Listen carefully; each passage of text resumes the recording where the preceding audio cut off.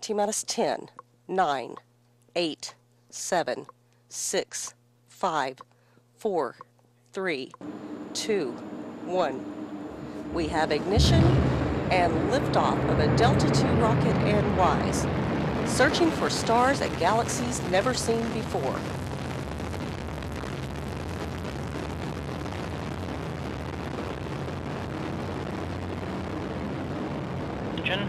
Good chamber pressure in both verniers and good chamber pressure in all three solids. 25 seconds, mark 25 seconds into the flight. Recovering nicely from the original main engine pitch and yaw transients. Coming up 36 seconds, mark 36 seconds, vehicle now at Mach 1. Still looking good. 45 seconds in. Pressure beginning to decline on our solids. 50 seconds in, max Q, maximum dynamic pressure. About 1 minute into the flight, standing by for burnout.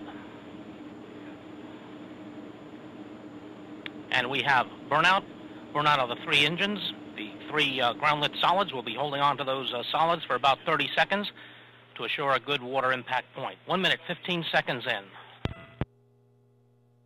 Altitude 9.4 nautical miles, downrange distance 9 nautical miles, velocity 980 miles per hour. 10 seconds until we jettison the three solids. Standing by.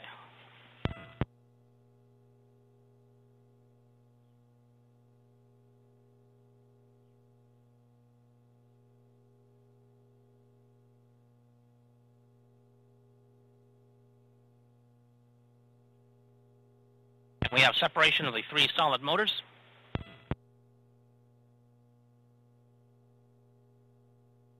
The Delta vehicle now only weighs 1/2 of what it did at launch 2 minutes ago, as we're burning propellant at the rate of 800 pounds per second. Now passing 2 minutes, 5 seconds into the flight, altitude 19.1 nautical miles, downrange distance 2 nautical miles, velocity 1,768 miles per hour.